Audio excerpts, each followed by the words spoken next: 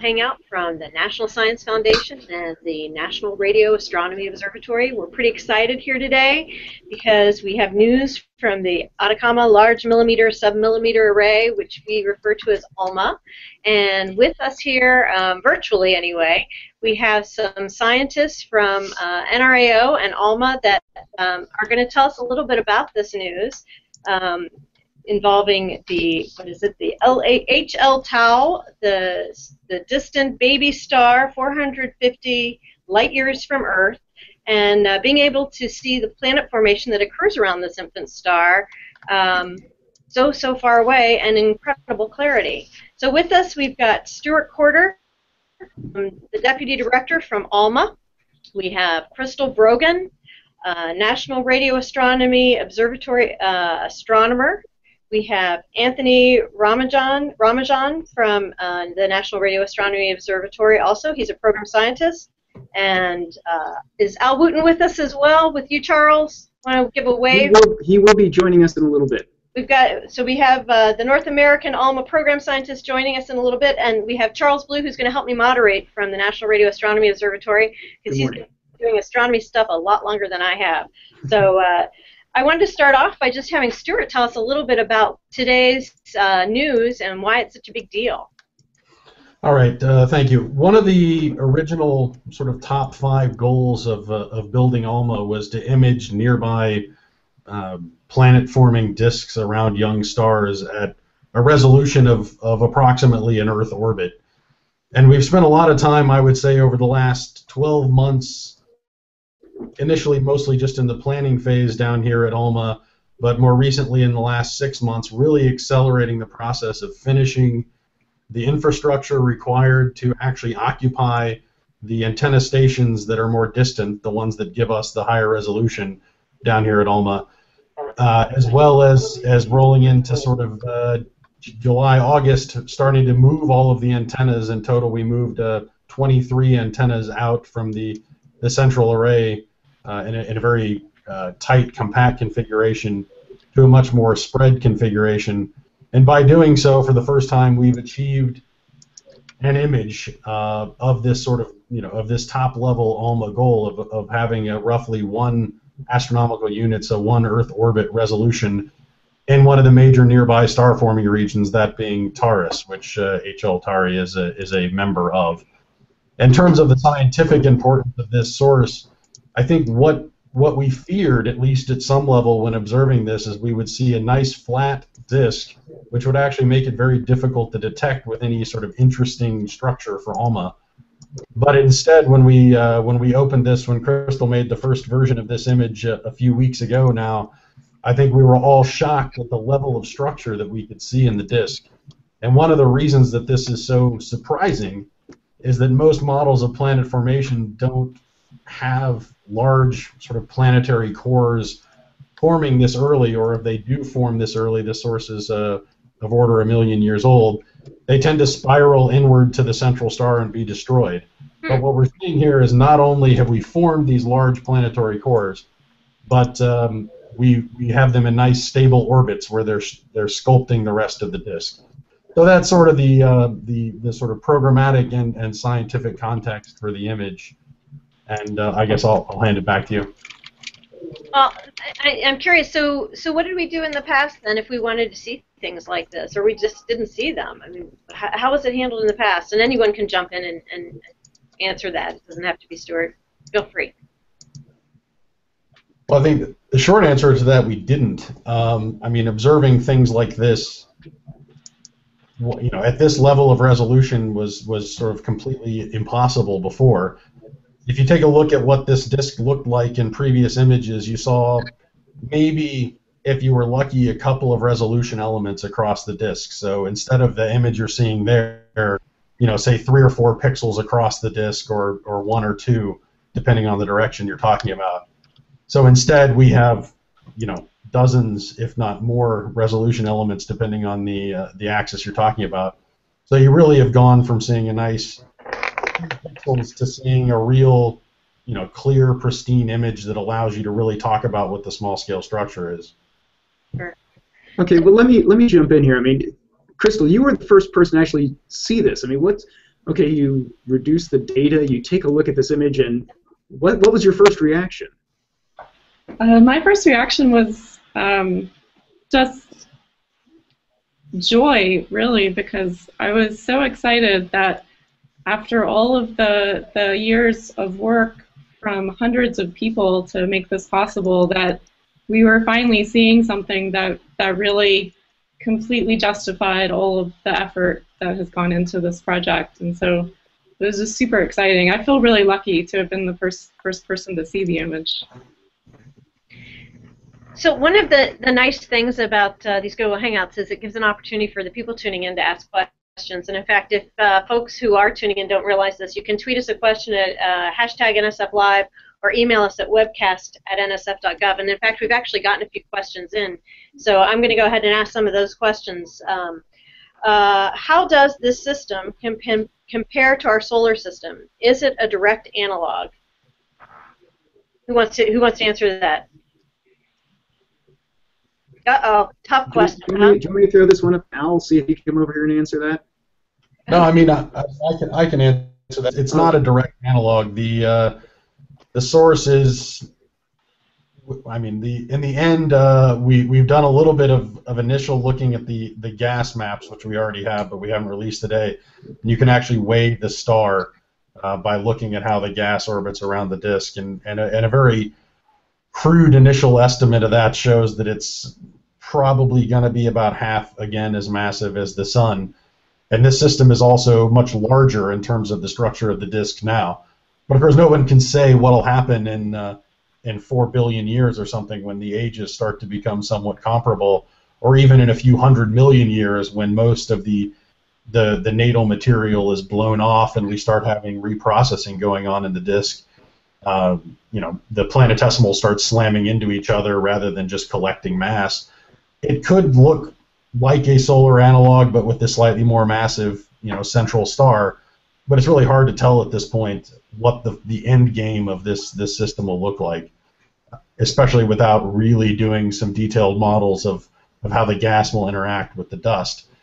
And of course, given that this image is sort of calling into question some of the existing models, it'll be a while before we have new models that will be able to make reasonable predictions of how this thing will evolve over the next, you know, 200, 300 million years. If I could expand on that a little bit, maybe for people who might not be as familiar, if you compare HL Tau to the wide array of possible stars, it's similar to the sun. If you look at it in detail, it's a bit more massive than our sun, but there are much, much more massive stars than our sun and much, much less massive stars than our sun. Okay, and I actually have another technical question like this as well, and so I'll throw this out as well. Can the gaps be explained by a single planet with multiple resonances in the young gaseous disk? I told you it was a technical question. That question sort of implies that we've done a lot more with this this image than we actually have. We basically, as soon as we got the image and did some verification that what we were seeing was actually real, we started with this process of the release. In terms of doing a detailed analysis on potential resonant structures and even the relative spacings of the gaps and things like that, we haven't even begun to start on that process. And in fact, I expect that someone in the community may be one of the people that does that, because eventually this data will be released to the astronomical community worldwide, and people will be able to do that kind of study on their own. But we haven't even come close to doing the calculations needed with this disk to answer that question. You know, Stuart, you raise it really.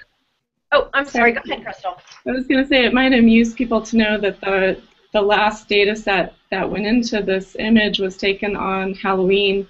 And I finished making this image about 7 o'clock in the morning on Tuesday. So we haven't actually had it for very long. Now, so why does it take so long actually to put this all together? I mean, what goes into making these images? It's sort of I guess I'm asking sort of a basic astronomy question in terms of, it's really easy for somebody like me who's not an astronomer to think about an optical telescope that you can literally see what you're seeing. But with radio astronomy, it's quite a bit different and sort of hard for somebody like me to wrap my head around. So how do you end up creating these amazing pictures using radio astronomy?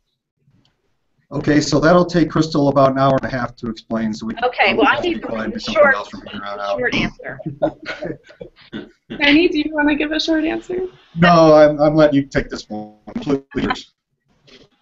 So what happens with an array like ALMA is that all of the signals from all of the antennas are combined together in a big computer called the correlator. And so we receive that data as a bunch of amplitudes and phases that describe basically where the photons came from on the sky. And so we have to do a fair amount of computer processing to turn that information into an image. Mm-hmm. And because there are so many antennas in ALMA, which is what allows us to make images with such high fidelity, the data sets are very large. And so the larger the data are, the longer it takes to process them and scrutinize them for any problems in the data and so on. Is there any subjectivity to it when you're working with this data, or no? It's one person working with it would be the same as another's. There's certainly some subjectivity in terms of what you decide is bad data, what you decide to excise from the data. There are a lot of choices that can be made when you're actually making an image. Mm-hmm. For this image, because it was so spectacular and had so many details and features in it, we actually imaged it several different ways to make sure that none of the key features were imaging artifacts or would be particularly different if you made different choices about the imaging. Okay. Okay.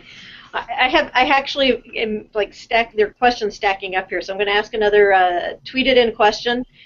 Can you tell us more about the age of HL Tau? How secure is the age, and why is this image so surprising in this context?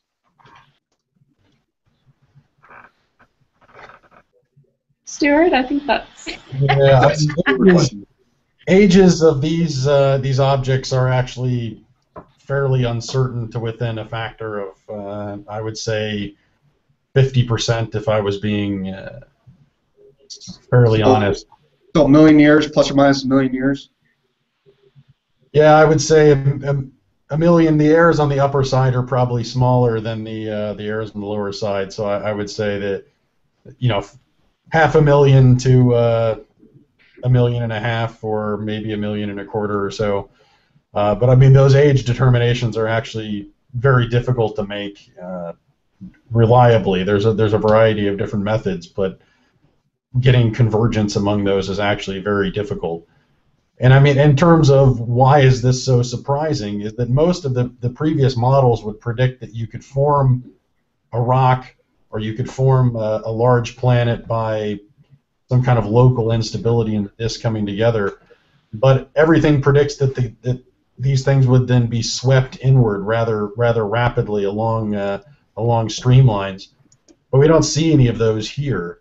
We see a nice, seemingly very well-ordered system. And so that is not really at all what we would have expected of an object at this age. Okay. Well, you mentioned the something about instability or stability, so that segues into this next question, I think, sort of. Could this be planet formation via gravitational instability? Looking at rings, and they look like maybe a disk instability. Yeah, I mean, I think in order to answer that question in detail, we'd have to go into the gaseous disk, which this is only the thermal dust emission. So the dust is sort of order 1/100th of the total mass of a disk at this level within the context of this kind of age of object. So without having a clear picture of what the gas dynamics are doing, it's very difficult to assess that here. We have taken data of the gas, but the process that Crystal described for making this continuum image, which is of course 1 pixel deep in terms of frequency space, the gas image is 4,000 pixels deep. So we have a lot more work to do on that, and also the exact configuration we have in the array is not exactly perfect for gas measurements and these kind of objects. So it's a question that this experiment was not particularly designed to answer, but ALMA will very well go a long way to answering some of those questions about disk instabilities, but we'll have to do it with a slightly more compact configuration. Is this a situation where this data then sort of moves outward and other astronomers are from all over the world, because this is an international telescope, is this something that then other people start finding the answers to some of these questions that people are asking us today that are very technical in nature?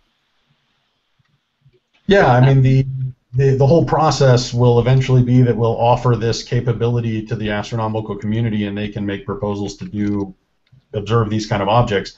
But even this object specifically, I mean, the process as we move forward from this is that specifically with HL Tau, Crystal will continue looking at this data. We have additional data that we're looking into, making other images. Our job at the observatory, and specifically Tony's team, is to evaluate those images and compare them to existing data and make sure that we're coming up with something that's vaguely consistent, although in this case it's very challenging because, like I said before, you have 2 or 3 pixels in the existing data across the whole disk as opposed to, Sure. many pixels across this disk. But we'll try to do the comparison as best we can. And as soon as that process is finished, we'll package up the data and we will release it to the community, and they can do whatever they want with it in terms of investigations within these data sets themselves. So people will have access to this. I think it was one of the major highlights of the campaign is that we specifically designed not a test just for looking at systems like this, but a large range of science goals and objectives that we are going to release to the community to do whatever they want with. So scientists from around the world that really get a first crack at what the capabilities are for ALMA, but not just looking at this particular case and this particular data set that will be released, but along a lot of other different types of science cases, everything from solar system objects all the way out to gravitational lens galaxies. So that's the real highlight of the campaign that we put together, is to provide these data to the community as quickly as we can after the campaign is over, so they have first crack at looking at the data and then preparing themselves for the next proposal deadline. Can I just interject for something, because we've had some additional people join in, and it might be nice if we just took a minute or two to just go back and talk about JPEG science. If somebody could look at the image again and just sort of talk us through, what do we see in this from the center moving out, and why does it look this way to us? So again, people who are just tuning in or maybe haven't gotten the full picture of it, tell us what we're seeing. Let's just try that one more time. I guess this is mostly in my area. So what we're seeing at the brightness is really dust grains. So it's small dust grains, things of order, sand particles in size up to maybe, if you wanted to call it, a small pebble. That's largely what this emission is tracing, those sort of particles in the disk. So very small pebbles, grains of sand, maybe slightly smaller fluffy dust particles too. So what we're seeing is the thermal emission from those particles in the disk. So as they're heated up by the young central star, they emit light at a temperature or at a wavelength consistent with their temperature and size, which is what you're seeing here. Now, going outward, you see in the very center, that's not the star itself. That's actually just part of the disk. So there's probably even additional structure on finer scales. It's just very it's hard to see with the image we have here. We can go for higher resolution at different wavelengths of light to potentially probe that very inner core. But as you're going out, you're seeing the central, and then you see a gap where something has carved out a hole in the disk. So there are no longer small pebbles or dust or grains of sand type of objects in that hole in the brightness distribution. Something has gone along and swept up all of those things and sort of accreted them to itself. And then the disk goes back to normal. The gravitational influence of whatever that particle that's sweeping through the ring has gone away, and the gravitational influence of the central star becomes more important again. and you see another sort of nice flat part of the disk, an annulus, so to speak, and then you hit another gap, and again, that gap is formed by something orbiting around clearing the space. Now, outside of that gap, things start to look a little bit more interesting. You might imagine seeing some additional sort of gaps looking like they're opening up, but they're not nice, complete concentric rings. Outside of that main, thicker annulus, you have a much wider gap that looks like it may actually be composed of two gaps. It might break in half with a small peak in the middle. So, I mean, but basically what's happening in each of those gaps is it's almost certain you have something large that's grown up to the point where we can't see it with ALMA, but it's sweeping up all of these small particles as it goes along. So, interestingly, since you mentioned gaps, we have a question that came in. What distance are the gaps from the star? Is this a type 2 migration gap opening with planet mass definitely greater than 10 meters Earth? I'm not sure what that means. Sorry, I'm not an astronomer. I apologize. I have an expectation that the person that asked that question could probably answer it better than I could. Probably. Or we could just go with the yes and move on. Okay, yeah, one of the yes or no questions. Or we have no idea and move on. No, I mean, I think the company is available, so you can do the analyses. Yeah, no, I mean, just to refer back to previous discussion, we haven't done much analysis on this. I mean, as Crystal said, the image itself was completed Tuesday morning. It is now Thursday morning, so we haven't had a lot of time, and in fact, it's not actually within our remit campaign to do those kind of analysis. I mean, our job is to make sure that the results are within error bars consistent with expectations from before, and then give the data to the community and say, all right, have at it.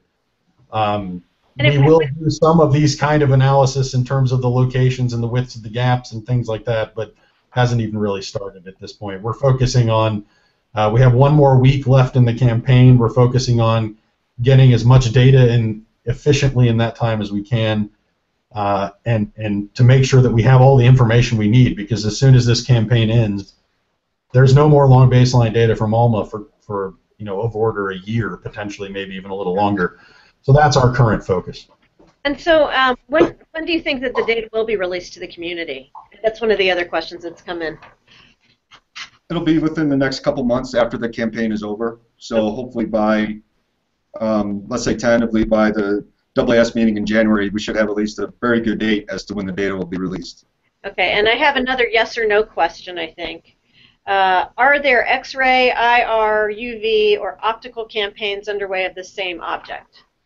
That's an interesting question. I had a look at the various archives to see what was available for this source as soon as I made the image. In fact, on the Saturday afternoon when I made this image, I was really excited to see how it might compare to previous observations. And one of the interesting things is that this source is so young and there's so much dust there that it's completely obscured in the optical. If you look, for example, at a Hubble Space Telescope image, all you see is a reflection nebula near the disk, but not coincident with it because it's completely obscured. Once you start moving into the near infrared, you start to pick up the photosphere of the star, but you still can't see the disk. There have been some interesting near infrared observations of line emission that show a strong jet coming out of the star perpendicular to the disk. But in terms of actually detecting the disk itself, you can really only do that in the radio because all other wavelengths are obscured.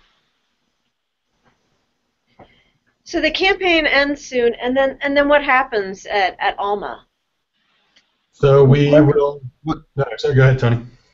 So after we start moving antennas next week back to a more compact configuration, so what we have been doing for the last 3 months is this dedicated campaign of looking at the extension of our capabilities for ALMA for cycle 3. Once we go back to, at the end of these next couple of weeks here, as we move the antennas from the long baselines, we're going to a very compact configuration so we can continue on with the cycle 2 program that'll start ramping up again on December 3rd. And we'll be doing primarily early science observations starting December 3rd through about February. Can I throw out just a blue sky question? Let's say a year from now we have the longest baseline. So we're out to 16 kilometers, we're at high frequency, we go back and look at this.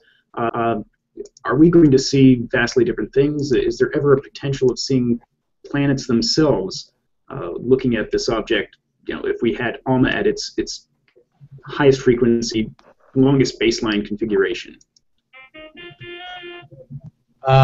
I guess I'll take this one. So in terms of the longest baselines, I mean, there is data in this image from 15.25 kilometers. So there's not a lot of space left with the current infrastructure to move the antennas a lot farther out. In fact, we have almost sort of, once you get into these extended branches, it's sort of shaped like a Y with crooked legs and crooked arms.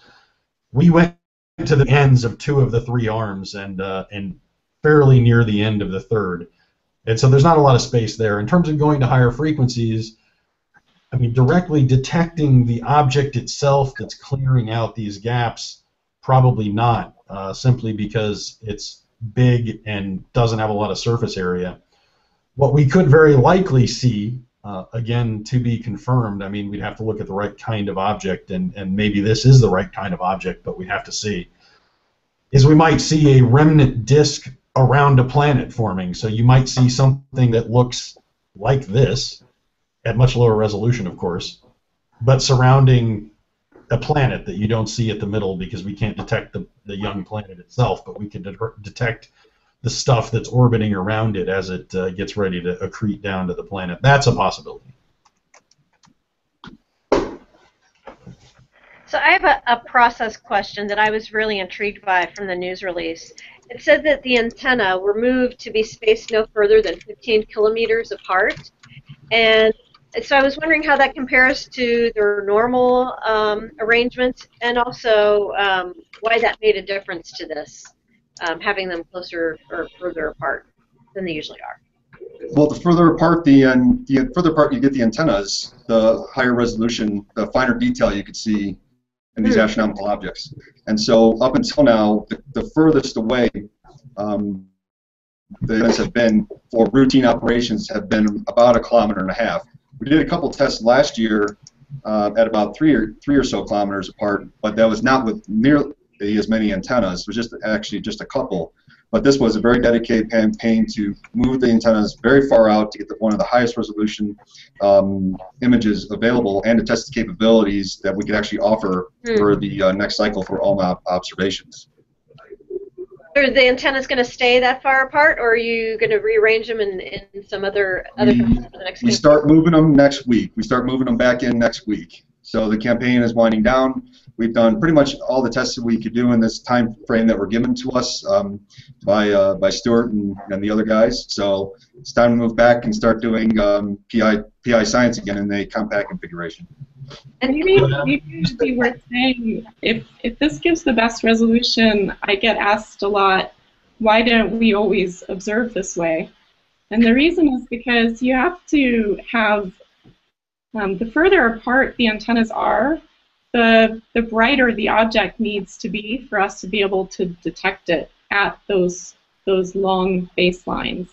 So there's a lot of science that you need to have the antennas packed close together, usually when you're trying to observe objects that are intrinsically large and have very low surface brightness.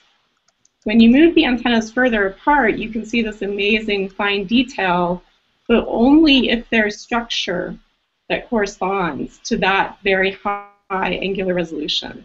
And so the objects have to be bright and compact for us to observe them at this high angular resolution. So that's why ALMA has this capability to really dial in the resolution that's going to be best for the science that you're trying to do. Does that make today's discovery even more compelling in that this infant star was that bright that you could see it in this manner? Stuart mentioned earlier, and now we can just bring it up again, that because the previous observations of this source kind of just showed a blob, there was a real possibility that we wouldn't see very much when we observed it with this really high angular resolution. We could have resolved out most of the emission. So in that sense, yes, we felt very lucky that, in fact, this object showed lots of detail on these small size scales. That wasn't guaranteed to be the case. Mm-hmm. But it probably does say something intrinsic about the planet formation process and the timescales, that we do, in fact, see all this detail, even though the star is only 1 million years old. Can I throw out a question to Stuart here? This is, okay, we see this, and maybe it gives us a little more hope that planet formation is easy to come by. You also use ALMA to look for molecules in space, essentially organic molecules, the precursors of life. If you put these things together, just in your own opinion, do you kind of go to sleep at night thinking maybe the chance for life out there is a little bit better now? Well, I think this is actually a good question for the three of us combined in terms of our different areas of interest. I mean, but I mean, from my standpoint, I think we should all chime in on this one. But yeah, I mean, for me, we've got a lot of planets out there. We knew there were quite a few. We now know that they're probably around earlier than we expected with this image. That may make a difference to how their atmospheres and how the chemistry proceeds within the disk. But again, now we're getting outside the realm of my interest and into the others. So maybe I'll hand off to Tony or Crystal, who wants to go next on this one. One of the things that we know very early on is that, you know, the process of developing the large organic molecules and, you know, when life first formed on the planet itself and, you know, on the early Earth, there isn't a whole lot of time to form these large prebiotic molecules from the end of the head bombardment period to actually the first, you know, fossil relics that we've actually seen on Earth. So, you know, looking at systems like this and starting to use the sensitivity of ALMA, and this is all speculative now because we don't have any observations that back any of this up. But, you know, perhaps this chemistry that's going on in these disks is bottled up into comets and meteorites and asteroids and then get impacted onto these early planets, and they basically seed these planets with the prebiotic organic molecules that will actually start and kickstart this process of forming larger organic species. So, you know, we still need, you know, there's still a lot of work to be done on this, but this is just, you know, another piece of evidence that we now can use, you know, ALMA to actually look at these very, you know, compact sources, very Earth-like systems, and actually try to trace the chemistry that goes from the disks and possibly down into the early planetary systems. Like Stuart said earlier, I think that really the next step of trying to understand this disk is going to be to try to detect the gas content and see what the gas is doing in the disk and what all kinds of molecules we could detect, and whether there are already organic molecules in the disk at this early phase is going to be a really interesting question. And there's going to be plenty to do in the future, because those kinds of observations are even more challenging than what we've done here. And we only had about 30 antennas to use in our campaign. And when we open this up to astronomers for science, there will be 50 antennas, which will really even further improve the sensitivity and make more discoveries possible. So, in fact, I think you've sort of hinted at the answer to this, but maybe I'm wrong. We've gotten in a few more questions on Twitter. So, what exactly is dust in terms of its chemical composition in this context? Well, the dust will be composed primarily of silicate and carbonaceous materials. Okay, so it'll be either a silicate grain, you know, have silicon and some other atoms attached to it, or primarily, you know, large carbon kind of containing organic material. So that's basically what this dust is made of. It's mostly silicate or carbonaceous material. Okay, and another question that's come in: how many science targets have been observed by ALMA in this long baseline configuration? For the science verification part, we have, and the data that we're going to release to the community, we've targeted 5 objects that range the entire spectrum of ALMA science goals and basically the scientific categories category that people put in proposals for. In terms of the total number of objects observed, though, it's far larger, but they tend to be very boring things, of course, because the first thing that we did was not to rush out and observe H.L. Tauri at 15-kilometer resolution and see what happened. The first thing we did was we said, what is the most boring thing that's the smallest, most compact thing we can look at? And we looked at it, and then we said, does it appear to be small, boring, and compact? The answer is yes. Okay, so at least we're doing something right, and then moving onward. So there was a lot of those kind of observations in the early days where you would take that or observe two such objects and see how they look compared to each other. So I mean, this is the end game of the campaign, really. But there was a lot of boring, from the public standpoint, activity that went on well before this. Sure. So I've got a couple more technical questions here. The first one is, how could the MWA or MeerKAT add to the resolution and knowledge here? I'm assuming you know what those things are. So those telescopes operate at very long wavelengths and very low frequencies, and this particular object isn't going to emit a lot of emission at those wavelengths. So MeerKAT and MWA probably wouldn't detect this object. The Very Large Array in New Mexico, at the higher frequencies that it looks at, I happen to know there's been some very interesting observations done recently there, showing some of the particularly emission from the photosphere of the star. So down into the centimeter wavelength regime, you'll still have emission, but when you get to the meter wavelengths of the MWA, this particular source will not have very much emission to detect. Sure. Okay, and my other technical question is, what is the linear scale of the disk on the Facebook Astronomers page? And I'm assuming that's the photo that's gone out today, the image that you all have provided. But I haven't looked at that page. The diameter, very approximate diameter of the disk is about 235 astronomical units. Yeah, just for all those who are interested out there, right before we started doing this, Crystal was putting together a fact sheet of information about the image itself, and we will try to post that in a few places so that people can have that kind of information. But that was stopped in favor of doing this event. Mm-hmm. So just because the National Science Foundation is all about our foundational research and foundational science, I'm wondering, what do we get from this kind of information? What ultimately do we learn about our universe when we make discoveries like this? I mean, to me, and again, I think this is probably a good roundtable question because I think the answer from each of it can be different. I mean, to me, it's sort of a fundamental how we got here kind of question. I mean, that's how I feel like we're headed with this.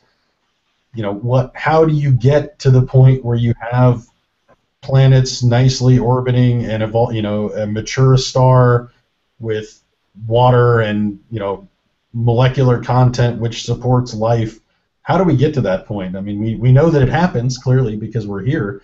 But how did the rock we're standing on get here? How is it beneath it, and how are we above it, and how is the atmosphere here, and how do we have water in the oceans to handle life as we know it? So I mean, for me, with this object, that's what we're really getting at. I mean, some of the other objects we have as part of the campaign answer other sort of more fundamental philosophical questions as well that have been around since the beginning of time. But I mean, for me, it's really a question of how we got here and aiding in understanding what our origin is back to, grains of sand coagulating around a young star up until, biotic molecules.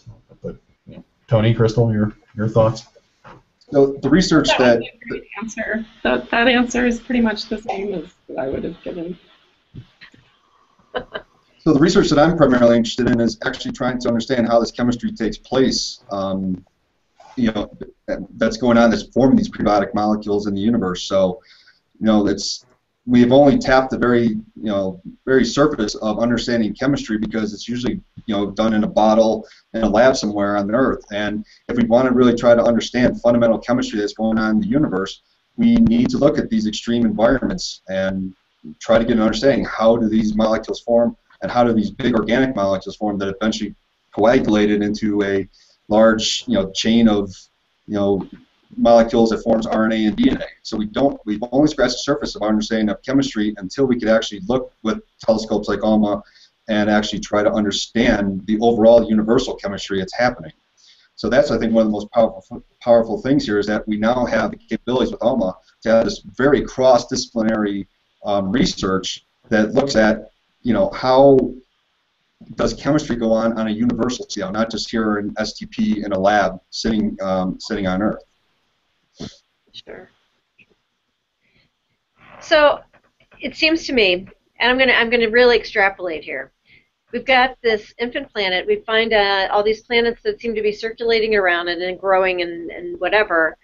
Seems like there's an increase in the number of planets we've thought even existed out there. So does that increase the potential for discovering other extraterrestrial life or habitable planets and things like that, or am I pushing it too far?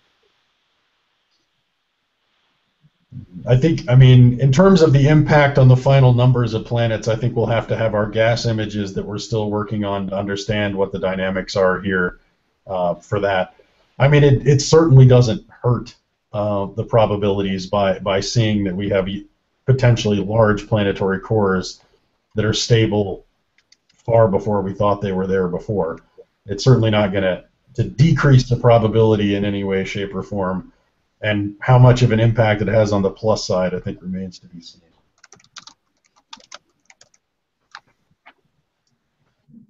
Do we have any?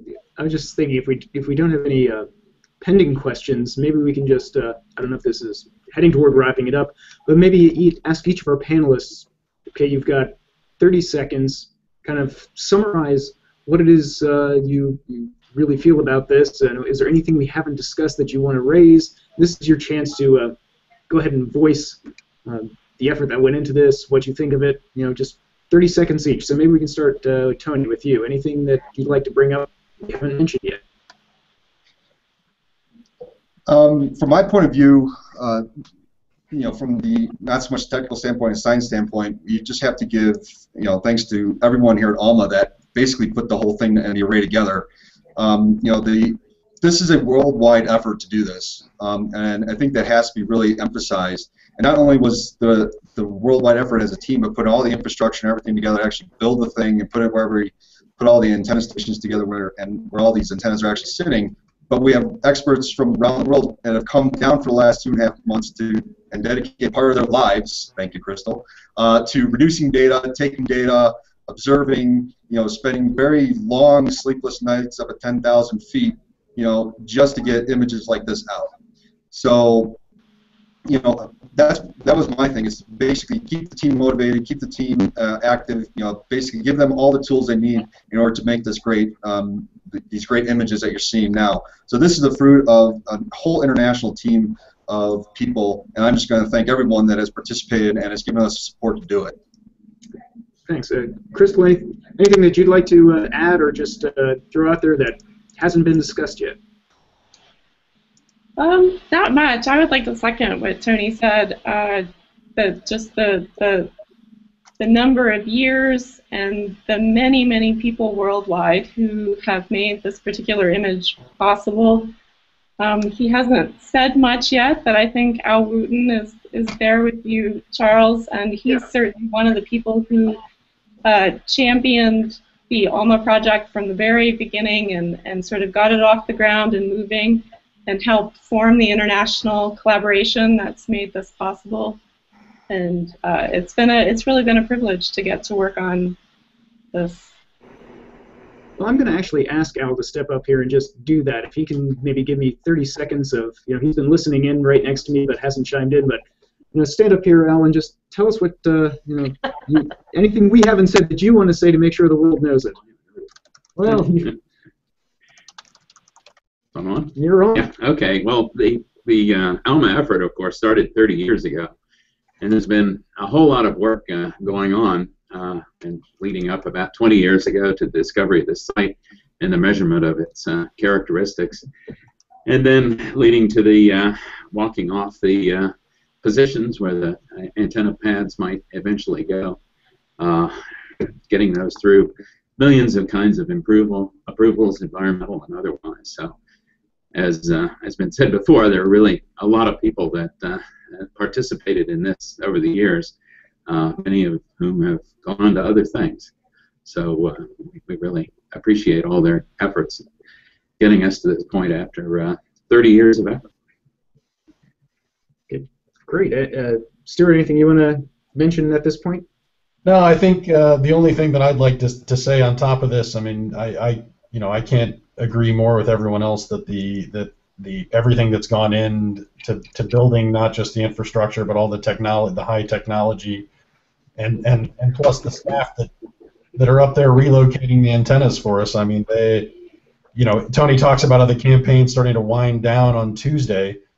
Yeah, we can move about 2 antennas a day, and we have 23 antennas way out there. But the 2 antenna moves is a very stressful and difficult process. It takes pretty much the whole of the daylight time up there. So those guys are going to be up there really pushing it for a period of a little bit more than 2 weeks to get us back into a very compact configuration. And that's a real challenge. And the guys have done a great job in getting us to the point that we're at. So I think that's a thanks I'd like to add.